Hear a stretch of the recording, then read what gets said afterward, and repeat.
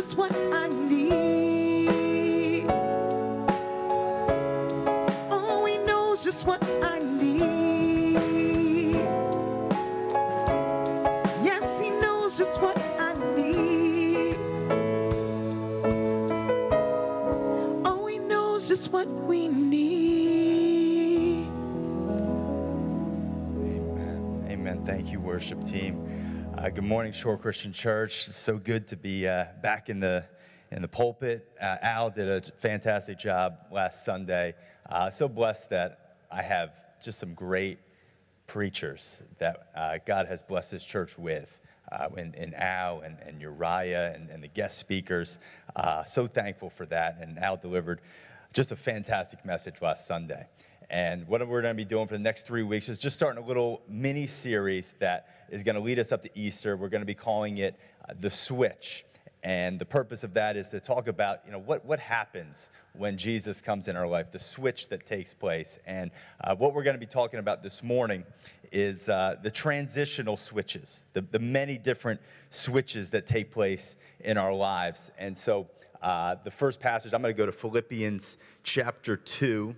Philippians chapter 2 and verse 11. And while we're looking that up, I read a little cute story this week. It was about 3 people. It was about a Russian, an American, and a blonde. And they were all together, and they're walking down the road. And the Russian starts bragging and says to the blonde and the American that our people, the Russians, we were the first to go into outer space. How about that? Then the American said, well, we were the first to land and walk on the moon. How about that? And then the blonde says, well, us blondes, we're going to be the first to walk on the sun. And the Russian American, they just start laughing and be like, you're so dumb. You burn up. You wouldn't be able to survive. The blonde says, we're not dumb. We're going to go at night, of course. Tough crowd. It's a tough crowd this morning. All right. Guys got to loosen up a little bit, okay? This isn't mass. All right, here we go. Philippians chapter 4, verse 11. And this is the Apostle Paul talking. And the Apostle Paul, in this moment, he's in a Roman prison. He's writing this letter to the church of Philippi. And this is one of the most impactful scriptures for me. So Paul says, I'm not saying this because I am in need, for I have learned to be content in whatever circumstance I find myself in. That is one of the greatest gifts that you could have as a man, as a woman, is to be able to live content in any circumstance. It is so difficult to be around a person and emotionally, you never know where they're going to be at, because they are so up and down, because their emotions, their feelings, their joy, everything about them is solely based off of the circumstances around them. That is not a kingdom godly principle. If you're that person, then God wants to grow you, because you can get to a place, like Paul is saying, that you could be content and blessed and happy and fulfilled no matter what season that you are in. And then Paul unpacks that a little bit. He says, I know what it is like to be in need, to be in want, to not have a lot of money coming in, to be in the soup kitchen line, to have to live month at a time, to not know how I'm going to pay my bills. I know what that's like, and I know what it is like to have plenty. But I have learned the secret of being content in any and every situation, whether well-fed or hungry, whether living in plenty or living in want. And this is the secret. And you may know this one. Actually, let's just say it together. I can do all things through him, Christ, who gives me strength. That's the secret. And then Mark chapter 4, this is going to be kind of the main text that I'm going to speak out of. And I'm going to start in verse 1. It says, again, Jesus, he began to teach by the lake, and a crowd gathered around him, and it was a large crowd. And so Jesus got into a boat, and he went out into the lake, while all the people along the shores and the water's edge, they started listening to him. And he taught them many things by parables. And in his teachings, he said this: a farmer went out to sow seed. And Jesus begins to share this parable, and he talks about this man who sows seed, and some falls on rocky soil, and some falls on soil that gets snatched up by birds. The seed gets snatched up by birds. Some of the seed falls around thorns, but some falls on good soil, and that soil takes root. And Jesus explains this parable to his disciples and talks about how the seed that the farmer is sowing is the word of God, that it's sown, and the same word goes out, but some of it produces a crop, and some of it gets scorched by the heat, gets eaten up by thorns because of the soil that it lands on. And we are the soil. That's what Jesus is trying to describe. And then he shares this other parable. He says in verse 26, he said, this is what the kingdom of God is like. Again, talking about seed. A man scattering seed on the ground. And whether he sleeps or gets up, the seed sprouts and grows, though he does not know how. I like the way that the Message translation writes this. It says, then Jesus said, the kingdom of God is like seed thrown on a field by a man who sows the seed and then goes to bed and forgets about it. Sows the seed and then goes to sleep. Let's just have a word of prayer. Lord, we just thank you for this morning. I just pray that you help me deliver this message in a way that is relevant to everyone in here, Lord God. Help me, Father, to be able to hear your voice as I speak, Lord. And I just pray, Father, that the seed that goes out, the word that is spoken this morning, will land on good soil, that everyone's heart will be receptive. Whatever is trying to block you from rejecting this morning's word, I just rebuke it in the name of Jesus, that your heart will be good soil. In Jesus' name, amen and amen. So what I really want to talk about today, the topic is transition. Transition. I've found that life is all about transitions, going from one season to the next season to the next season. And I have seen some people that are able to do this very well and some people that are not able to do this well at all. You live a little bit and you see all of the transitions in life. You have children, you understand all of the transitions in life that they go through. And it's almost comical. The times that we're in today with our kids is probably, for me and Diamond, probably the most difficult because they think they know certain things more than we do because they watched a YouTube video. And it's a tough time of transition. It's so different dealing with our older kids versus Dewey. Dewey listens to us at the drop of a hat. The other kids need an explanation as to exactly why we're explaining and telling them to do those things because it's a season of transition. Our kids get older, they're going to go through some things. And I've seen people transition well, and I've seen people not transition well. That's what Jesus is really talking about with his disciples, is he wants to transition them into a new season. He's transitioning them from the Old Testament to the New Testament. The old way that they used to receive the word to the way that Jesus wants them to receive it now. The old way that they used to relate to God, and now the new way that they are supposed to relate to God. How they used to relate to him based off of works, and now Jesus is trying to transition them to understand that it's not by works, but it is by grace, it is by love. And so Jesus says, I want to take you to the other side.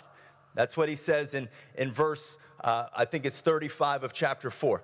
After he sows this parable to them, shares the word, he says, all right, now I want to go over to the other side. I want to transition you to a new level where there's new miracles and there's new works that I want you to do in my name, and there's new levels that I want to take you to. Let's go to the other side. That's what Jesus speaks over his disciples. The thing about transitions, and I've experienced so many, it almost seems like once you get comfortable in one area of your life, all of a sudden God's like, nope, I'm going to take you somewhere else. I remember when I got so comfortable leading the Jersey Shore Dream Center, and I felt so good in the place that God had brought me, and I felt comfortable, I felt committed, and then all of a sudden, in an instant, I transitioned out of that. God arranged circumstances through my father going up to heaven, and now I had to transition into something I've never done before. I had to transition into a place that I never thought that I would be at that point in my life. I thought it would happen one way, and God had completely different plans, and now I went from something comfortable into something very, very uncomfortable, because that's what God will do, is that he wants to always grow us, and the way God grows us is he gets us out of our comfort zone and brings us into a new place. But our problem is we get so stuck in what we're comfortable with and what we're used to and the way things always have been and the places that we've always gone, that God says, I want to bring you into a new place, but we get so hung up on the old ways, how things used to be. I hear this so much from people. Man, I wish church was the way it used to be. I wish God moved the way that he did through Billy Graham and through this evangelist. Billy Graham and the great evangelists of C.S. Lewis and Derek Prince, they had their day, but they're not here anymore. God is going to do a new thing, a new way. That's what the kingdom of God is always about, is doing the same thing a new way. But if we want to always repeat history, then we're going to miss God. God doesn't want to repeat history. God always wants to make history. And if you are resistant to the new thing that God wants to do because it doesn't happen the way that you want it to, and it doesn't happen when you want it to or how you expect it to be, then you will miss God moving in your life, because he always wants to transition us to a different place. And some of the people that I have found that are so bitter and angry and frustrated at life are the people who always live with a mind frame of things never can change. Things always have to stay the same. That whenever things start changing, they start complaining. But God is always, see, he is never changing, but always doing new things. This is what Luke chapter 5 says. Luke chapter 5 says, as Jesus tells this parable, no one tears a piece out of a new garment to patch it on an old one. Otherwise, they'll have torn the new garment, and the patch from the old one will not match the old. No one pours new wine into old wineskins. Otherwise, the new wine will burst the skins, and the wine will run out, and the wineskin will be ruined. No, new wine must be poured into new wineskin. God wants to do a new thing. I remember my friend Anthony Magaro used to always tell me the story about this, a woman who would always bake a ham. And she would always cut the ends off of the ham before she would bake it. And the kids asked their mother one day, Mom, why do you cut the ends off of the ham? And she says, I don't know. It's just the way that my mom always did it. Let me call my mom and ask her. And so she calls up her mom and asks her, Mom, why did you always cut the ends off of the ham? Was it because it baked better? Was it because it was able to make it more moist in the center? Why was it? And she says, well, it was just the way my mother always did it. And so Grandma was still alive, so they called Grandmother and said, Grandma, why did you cut the ends off of the ham before you baked it? Was it to make it more tender? Was it so it could cook better? And then Grandma says, no, I had such a small oven, I couldn't fit the whole ham. I had to cut the ends off of it. And sometimes we think that we're doing the right thing and this is the way it always has to be, and we don't even know why we're doing it. And God said, I want you to do a new thing, a new way. I want to transition you to a new place. See, I've seen some people with their relationship with God that they do so good with God when they're successful, when they're on top, when things are good in their relationships. And things are almost perfect, and everything is, they're blessed, and they have a good job, and things are going so well. And those people, I've seen them, they come into church and they worship God, and they're so committed to God in those moments. And then all of a sudden, when something goes awry in their life and they get a bad report from the doctor, or maybe they lose their job, or maybe they're having issues in their family or in their marriage, I don't know. All of a sudden in those moments that they just don't know how to have a relationship with God in the low moments, because they blame God or they get bitter or they blame other people, and I never see that person again because they don't know how to praise God in dark times. And I've seen people that are the opposite. I've seen people that when they're going through hell in their life, they're in church, they're worshiping, they're in tears, they're here at the altar getting prayer, they're on fire for the Lord, and then all of a sudden when things start going good for them and they get a good job and they get some money and they get a new relationship. I've seen so many people, they're in church, they're praying for a relationship. God, bring me a woman, bring me a man, and they're on fire for the Lord, and then they get into a relationship and then you never see them again.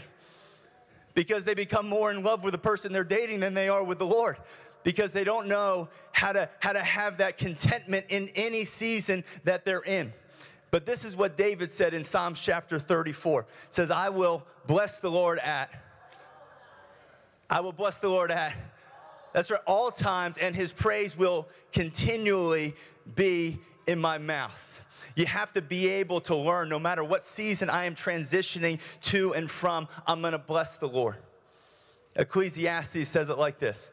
There is a season in life. There's a season for everything. A time to be born, a time to die, a time to rejoice, a time that Ecclesiastes goes through all these different times. But we are taught, no matter what time you're in, you are to rejoice.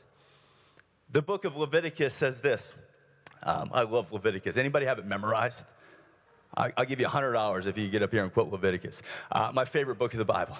Just kidding. But there is this awesome verse in Leviticus chapter 23. It says, for you shall take for yourself on the first day. This is the day that people would come to the temple and to worship.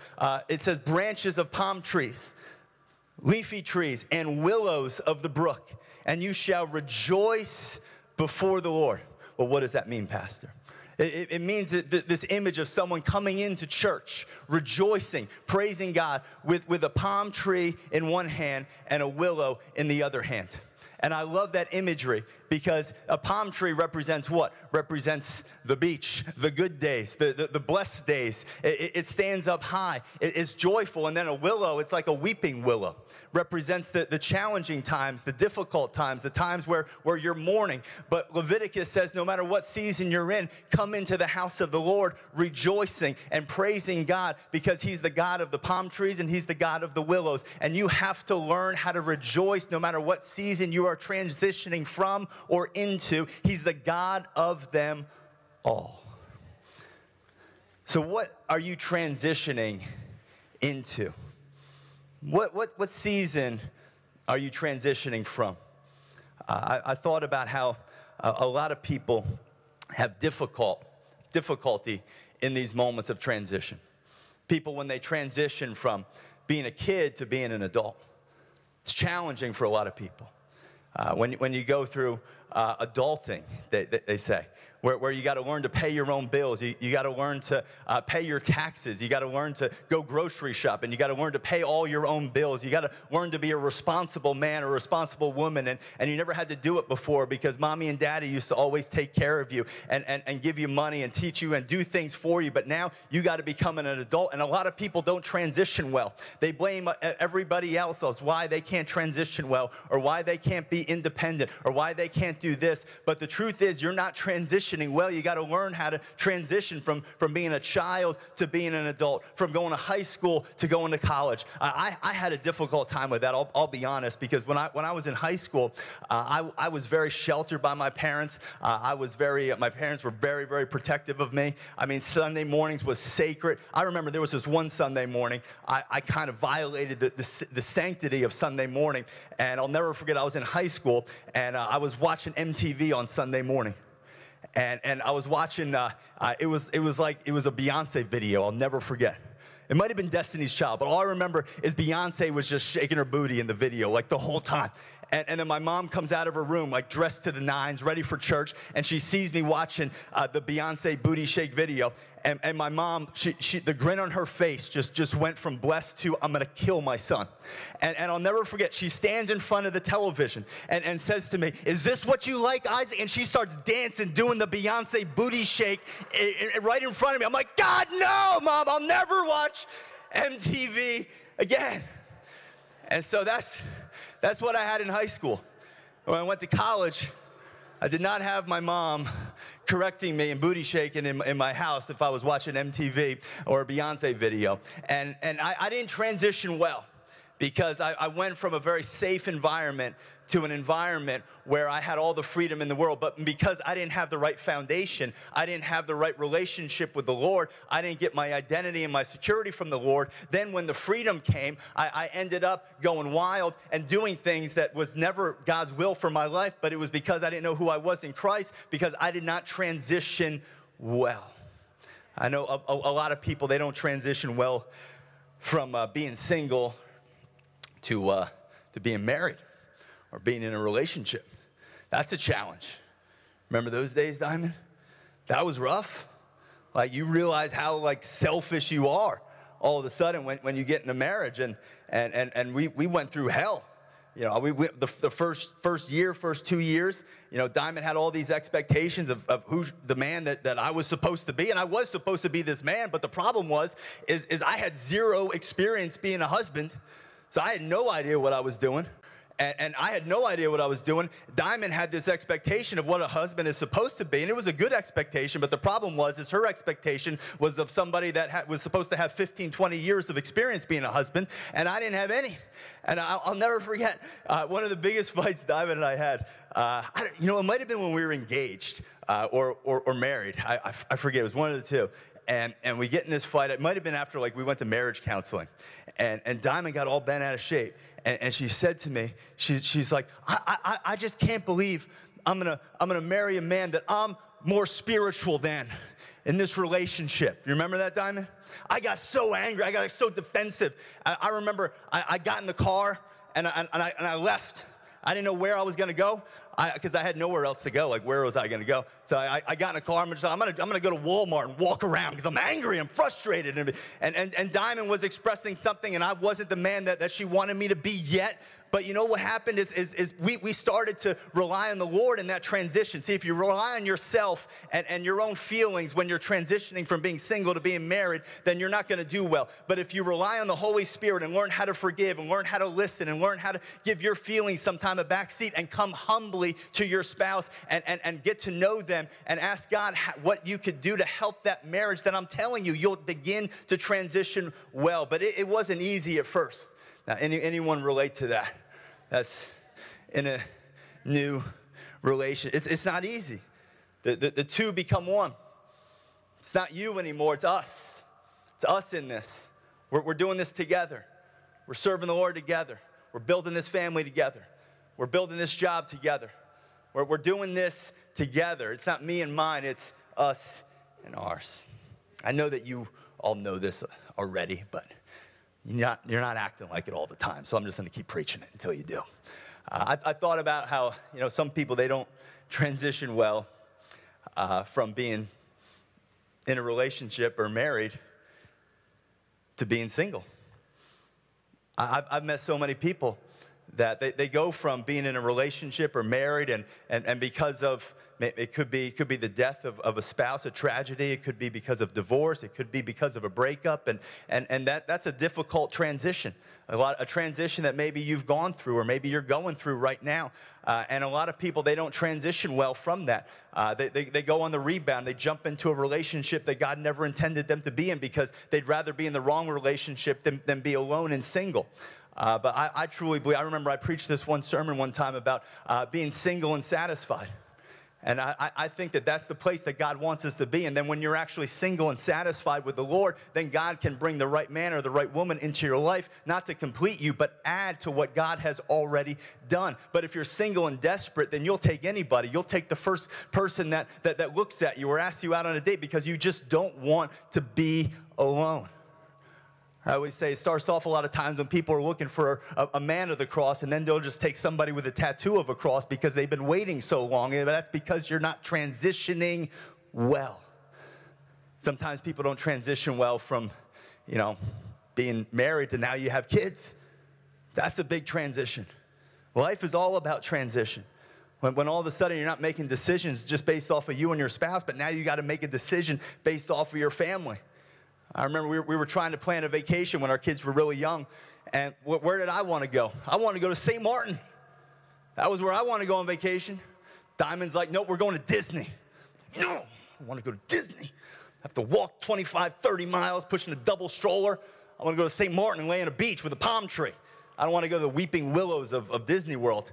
But that's not, it's not about me and mine. It's about what is best for the family. For the family. I also say this. I'll say this, just throwing out some good stuff this morning. When you have kids, don't start neglecting your spouse and giving your children all your attention. I've seen so many families do that, is all of a sudden they have a great marriage, and then you add a couple kids, and then they put their children ahead of their spouse. You know what a child needs more than anything? To see what a healthy marriage looks like. That's what children need so desperately. They don't need to be the one to feel like the king or the one to receive all the attention. They need to see what a healthy marriage looks like. And I've seen so many parents that when they start having kids, they neglect the relationship with each other, and all they're doing is focusing on the kids. No, you got to have those date nights. You got to continue to build that marriage and grow that marriage just as much as you're pouring into your kids. I thought about how some people don't transition well when the kids leave the house then. It's an empty nest. Anyone going through that now? Then they come back. Thought you got rid of them, and they come, and they're back all of a sudden. Like, man, that didn't last long. I remember when I went away to college. I mean, I'm an only child, and I left for college. I was gone 1 semester. My parents had an empty house for 3 months. I come back for Thanksgiving break, September, October, November, 3 months. And I come back, and my parents tell me right when I walk in the door, oh, Isaac, I just want you to know, we adopted a Chinese family. We gave your room to one of them. You're going to have to sleep in the basement for Thanksgiving. I'm like, what? I'm gone for 3 months, and you replace me with an entire family? What's going on? Not transitioning well. No, but... but you know what I'm saying. It's sometimes I've seen parents that they don't know what to do because their whole identity was wrapped up in raising their kids and pouring into their kids, and then their kids are gone, and then they have no idea. They got to reinvent themselves. They got to find a new purpose because God is transitioning you out of the old and into the new. If you're not catching on, this is what life is all about, transitioning you from a place that you're used to, you're comfortable with. Some of you, you've been comfortable single. Now you're in a relationship, and it brings new added emotions and challenges, but God has that as a place of growth. Maybe you're married, and God is adding children. Maybe you have children, and now it's an empty nest. Maybe you're single now for the first time. It's always a place of transition, but He is the God of the transition, and He wants to do a new thing in you. You know, sometimes people don't, I'm sorry if I go too long, but there's more. You know, I remember when I started getting, you know, my stomach started getting fat all of a sudden when I was 32, 33 years old, because I thought I could eat like I was 20. And all of a sudden I go on the softball team, and all of a sudden I couldn't run like I used to. Transition. I remember the first time I looked at Diamond, and Diamond said to me, you got hair coming out of your ears. I never had hair in my ears before. And I started getting hair coming out of my ears, and Diamond's like, that's disgusting. I'm like, well, do something about it. I can't see it. And the other day, she's like, I'm getting you for your birthday. I'm turning 40 this year. But Diamond said, well, I'm getting you for your birthday nose hair trimmers because your nose hairs are out of control. And then Diamond actually said, maybe I won't get it so that no one will ever, no girls at the gym will look at you because you got nose hairs coming out like there's no tomorrow. Because it's transition. You know, some people don't transition well. You know, you see people going through these midlife crises, and all of a sudden, you know, you got the ponytail and the Mr. T starter kit going on, the chest hair coming out, and all of a sudden you think that you want all this attention that from other people. You're not transitioning well. Life is all about transitions, and so I said all this to get to this place, is that transition is part of life. And there are moments when we're going to go through transition. But this is the main point. God has prepared you for what you are transitioning into. God has already sowed the seed to prepare you for this new season that you are going into. As you read this passage, you see Jesus do this. Jesus tells this parable about sowing seed. Seed is the word of God. Sowing seed, sowing seed. And then all of a sudden, he tells the disciples that the seed is sown, and then the person that sows the seed goes to sleep. And then after Jesus tells that parable, he tells the disciples, let's get in the boat and let's go to the other side. And they get into the boat and they go into the other side. And as they're going to the other side, a category 5 squall hurricane pops up, and all of a sudden they're in this storm, and the disciples don't know what to do. They're panicking. They're in the middle of transition. They're transitioning from one side to the next, one place to another, one level to a higher level. God wants to take them up, but they're in the midst of a storm on their way to the new season. It's like hell in the hallway. Remember that? And guess where Jesus was during this moment? Guess where he was? He was asleep, doing exactly what he said he was going to do. He said that I'm going to scatter the seed. I'm going to pour into you. I'm going to give you the seed that you need for this new transition, for this new level, this new season that I'm going to take you into. And then after I scatter the seed, I'm going to be asleep. But don't be afraid, because I've already prepared you and I've already sown the seed that you need for this new season of your life. So don't be scared. Don't be troubled. You are prepared for this. The teacher is always silent during the test. Doesn't mean he's not there. Jesus is there. He's with you. He'll never leave you nor forsake you. But the teacher is silent many times during the test. I remember when I would take a test and I'd try and get some questions answered from the teacher about what they talked about or what they said. And the teacher was like, I already taught that to you. I already sowed that into you. See, God wants to prepare you now for the trial that is still to come. That is why when there is a sermon that is being preached and you say, man, I wish this person got this, or this would be great for so-and-so. No, this sermon is for you. It is for the season that God is preparing you for. And you better allow that seed to come into your heart and grow and germinate, because it is what you are going to need in this new season of your life.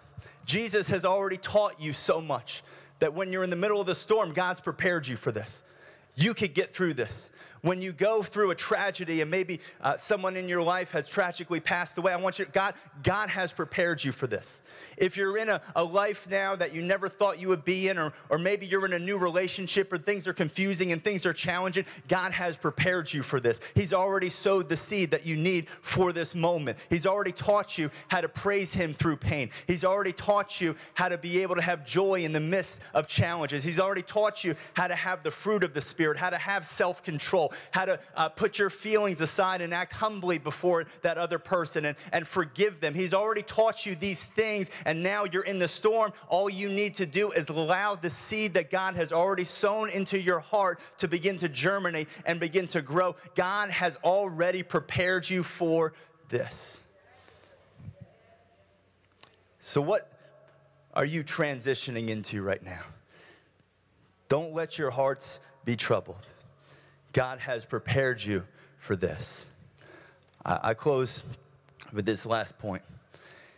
The Apostle Paul writes, I started with this sermon, in Philippians chapter 4, verse 11. He says, I've learned to be content in all seasons, whether I'm abasing or abounding, whether I'm up or down, I've learned to be content, and I could do all things through Christ who gives me strength. And we already established that Paul was where when he wrote this? He was in, why are you yawning, Diamond?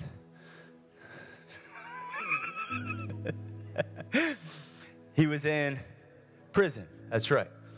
Now, this is the prison that Paul is going to die in. Did you know that? He's going to die in about 2 years. Now, this isn't the first time Paul was in prison.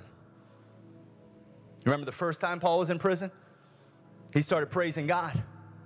Remember, he was praising God. He was in prison praising God. And what happened when he was in that prison?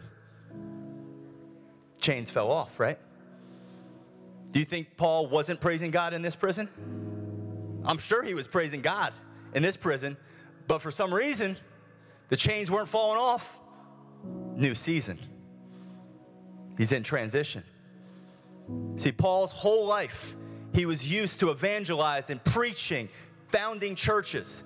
That his whole life, that's what he was used to doing. He was used to being in prison and praising God, and the chains would fall out, and he'd walk right out the door. And now Paul's praising God, and the chains aren't falling off. Anyone ever dealt with that before? Where I used to praise God and the spirit of heaviness would be gone. Now it feels like I'm battling this thing differently. Does it mean that God has not changed? No, not at all. It means that you're in a new season, but God has something new that he wants to do through you in this season of your life. He's not going to do it the way he used to. He has a new thing that he wants to do through you. And this is what I love about Paul. When the chains didn't fall off, he didn't get bitter and say, God, why didn't you take the chains away? Why am I still in prison? No, he said, I'm going to find my purpose in the prison. And he got that pen and paper, and he started writing letters. Philippians, Corinthians, 1 Timothy, 2 Timothy. I have fought the good fight. I have finished the race. I have kept the faith. And now we get to read that, and we get to hear the Holy Spirit through that letter that Paul wrote from prison, because he found his purpose in this new season. You're in a new season. Find God's purpose in it.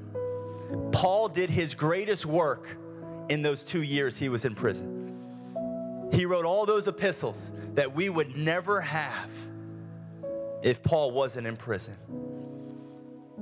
What new season are you in right now? God has a new purpose for you in it. If you're able to, just stand to your feet right now. Amen.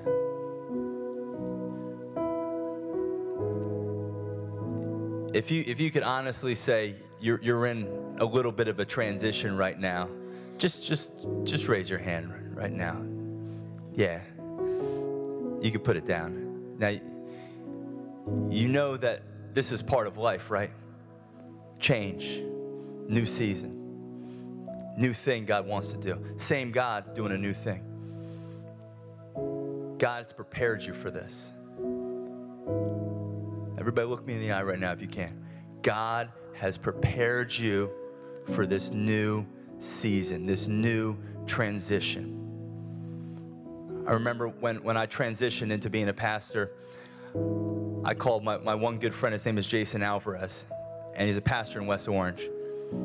And he said these things I'll never forget. He said, because I was nervous. I didn't know if I was going to be able to handle it. And this is what he said. He said, you were born for this. That's what he told me. And I want to say that to somebody else. This new challenge that you're in, you were born for this. You are prepared for this. You are going to get through this. You are going to get to the other side. You are not going to be in this transitional storm forever. God is going to bring some of you, it's your children right now. That's the challenge right now. And sometimes when it's our kids, we feel like it's completely out of our control. Like, I wish it was me, because I feel like I could control it if it was me, if it was something I had to do. But when it's my children, or when it's my spouse or somebody else, I feel like it's out of my control. Sometimes the best thing you could do, just take it out of your control, give it to God. God, I trust you. I know that they were his kids before they were your kids. And he loves them in a way you never can. And he's going to help them through this season. Just trust God through this transitional storm. So, Father, I just thank you. I thank you that you are the same yesterday, today, and forevermore. And just because I'm in a new season does not mean that you have changed. And I just pray for everyone in here right now that is in that place of transition, that they're in a new season right now. And change is hard. And some of you need to change your approach. You can't approach this new season the way you approached the previous season. You got to come up with a new approach. It's different. But God's prepared you for it. But you have to be willing to change. You have to be willing to grow. See, when we're in transition, we want everybody else to change. Man, this would be so much easier if they would do this, and if they would do that, and if they would change. But God's saying, no, I need you to change. I need your approach to change. I need you to grow. I need you to go to a new level in your walk with me. I need you to step up your game and draw closer to me. Remember when Diamond said that to me about not being spiritual enough? Man, I could have gotten bitter. I could have gotten angry. But I felt the Holy Spirit say to me, you know, she's right. You're called for more, Isaac. And rather than getting mad at her, I looked myself in the mirror and said, I need to grow. I need to have a better relationship with the Lord. I need to be the one to grab my wife and say, let's pray about this. Let's go to church. Let's worship God. I need to lead. I pray, Father, that we could get that spirit. I don't need them to change in this season of transition, but I'm going to grow through it. In Jesus' name we pray. Amen and amen. Give the Lord a big hand clap if you would this morning. Amen. Amen. Amen. Well, God bless you. Have a wonderful, wonderful St. Patrick's Day Sunday. If you need prayer for anything, we'll have members of our prayer team up front. If you want to receive communion, we'll have it available to my right. And we'll see you next Sunday for Palm Sunday. God bless.